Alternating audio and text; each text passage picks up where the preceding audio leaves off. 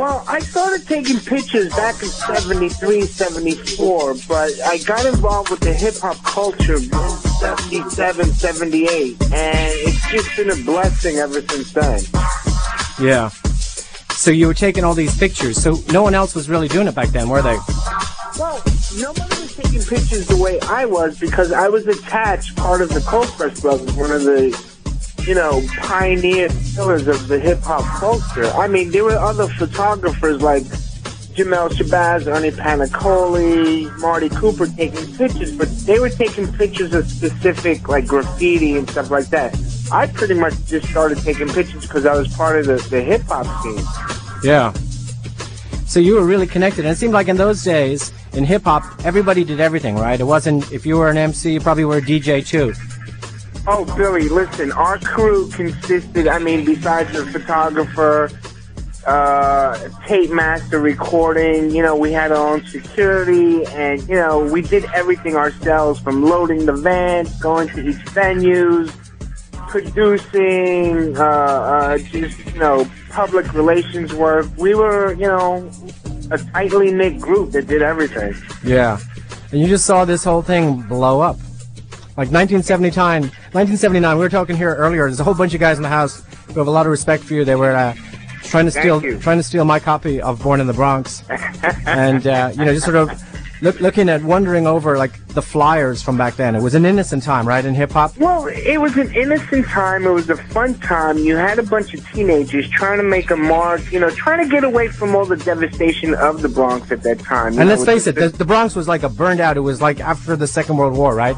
Oh, yeah. I mean, I'm pretty sure you heard stories of people from Europe used to come and film in the Bronx because it reminded them of bombed out Berlin during World War II. Yeah. But, here you had your group of kids trying to make get away from the gangs and the drugs and using music. But none of us knew, at least I didn't know, that 30 years later it would be a billion-dollar industry. Right. Back then we didn't have the internet. We didn't have the magazines, radio show, TV shows. So, Buddy Esquire used to take his talent and make flyers to use my photographs, and that was our promotion with the 5 boroughs and Tri-State.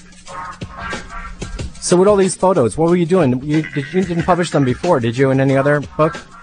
No. I mean, sporadically my photos would show up in like different books, like in Yes Yes Y'all they used a few of them, and Hip Hop Immortals they used one of them, but this is the first comprehensive book. I like to call it a scrapbook of hip hop's early days. Right. And you see a full barrage of my photos. Now, for people who are into the whole art of photography, what kind of camera did you use? You always did black and white shots, right?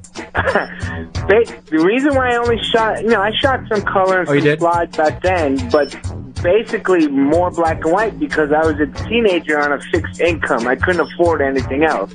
So I developed all my photographs in my own darkroom at the time. Wow. And then the pictures were where? Were they sort of in an attic for a long time? Pretty much, because I dealt with some of my own personal demons, and I disappeared off the scene for a while and sold my equipment. But, thank God, for my family, they saved my negatives. And it wasn't until about 5-6 years ago I just collected everything and started digitizing them. And next thing you know, I've, got a European photo exhibit, been to Japan and London. The book just came out 2 months ago, and it's been a blessing. Photography has been my first love. I did, 2 years of college at School of Visual Arts, had to drop out, couldn't afford it, dealing with the demons, went away for a few years, and, that's how I got into the medical field, and that's why I'm a paramedic today with the fire department, but, In the Bronx, right? Yeah, In the Bronx. Born in the Bronx is a really good book. It's got how many photos of yours and all in there? Well, I have, this was a family affair. I could not have done this book without the pioneers and also some of the other documenters like Charlie Ahern and Henry Chalfant. Right. Charlie Ahern contributed about the 5 color shots that are there, and Henry Chalfant contributed 2 shots, but 95% of the photographs are mine. And the cover is yours?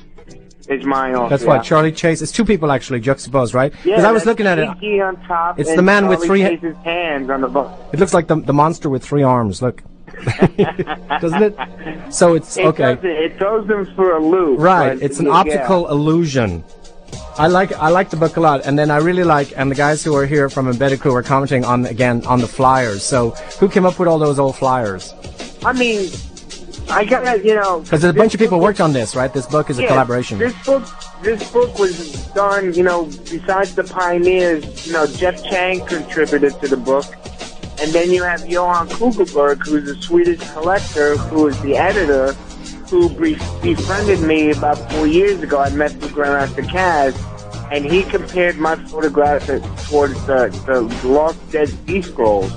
But it's true. He collected, all these flyers and album covers. And, he was like asking around, where are the photographs? And Grandmaster Kaz introduced me to them, and that was the missing puzzle to his archive. But, I mean, the Buddy Esquire flyers are just incredible. Yeah. And what, you got some in there from Roosevelt High? Yeah. What was that like? Oh, it's awesome. Awesome. I mean, the flyers show that, and then the pictures, I mean, those are the venues we performed in, all the high school, all the boys clubs, in the street, and it was just awesome. I tell high school kids today that, this is where all hip-hop started, and they don't believe it. Yeah, it's a trip. It is a trip. So you remember, you're in the Bronx 70s, early 80s, and you remember then when they were starting to make Style Wars and Wild Style? Yes. What was that like? How was that treated, like, from a Bronx perspective? Well, it was kind of odd because, here you had people like Henry Chalfant, Charlie Ahern, who weren't from the Bronx, who were from the downtown scene, the Soho scene, coming up to the Bronx and making these, documentary short films, big movies back then. Right. And, I was part of the Wild Style film. If you look, there's one part in the Dixie Club, you can see me taking pictures behind the scenes, which is fun. But, again, we were a bunch of teenagers, venturing into no man's land, not knowing where this was going, and it was just beautiful. Yeah. And then when hip-hop went from the Bronx to the downtown scene was just incredible. Right. It's amazing, like when you go back and you look at the photographs or when you look at the footage, the film of the trains alone. I mean, I could just sit and look at the MTA from 1979 for hours on end.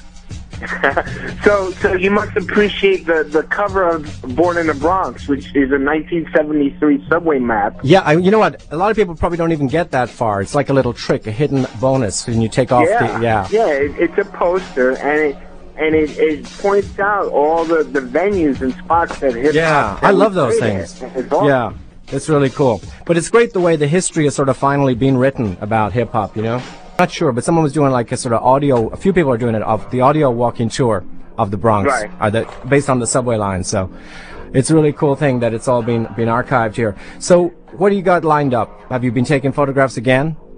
Oh, I still take pictures. Right now I'm the New York photographer for Hip Hop Connection, one of the largest... Oh, the UK magazine? Yeah, the UK magazine. That's a great magazine, isn't it? Oh, it's a great magazine, and I'm the house photographer for Lehman College up here in the Bronx that does some great shows there, and I shoot for Retina, which is one of the largest stock agencies in the city. So I've been pretty busy. That's good. That's good. Yeah. Do you want to do any special mentions to any people? There's a lot of actually contributors. You mentioned Jeff Chang, but also I think Fable is in there too. Grand Wizard Theodore. I just, I want to thank everybody from Johan Kugelberg, the editor, from Grandmaster Kaz, Bambaataa, Fable, Grand Wizard Theodore, Mayor 139, JDL, Grand Wizard Theodore again, DJ Disco Wiz, the first Latino DJ of hip hop. Yeah.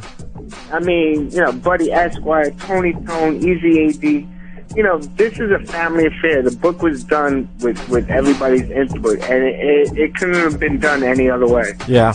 Well, I love it. It's worth it, I mean, on so many levels. Just like a history book of New York. I think it would be fun or interesting to get, like, the photographs of the Bronx. I mean, inside the front cover, there's, like, a whole block, and it's just all bombed out. Like That shot was shot at Charlotte Street, which was visited by President Carter and Reagan back in the 70s. Which was a very symbolic thing, right? It was like... Yeah, it is. Yeah. The 70s, New York City. Yeah. So what, in that exact spot now, what is there now? Right now, there's private housing there. Yeah. Yeah. But it's a totally different Bronx now, right? Totally different Bronx. I mean, the Bronx that it should have been back then. And lots of housing, lots of private homes, which is good. Yeah. Well, I want to thank you very much for sharing your time, and also the photographs, which are, it's the history. You wrote the book here. Billy, thank you for inviting me on the show, and I'm here, and thank you for the kind words and the book.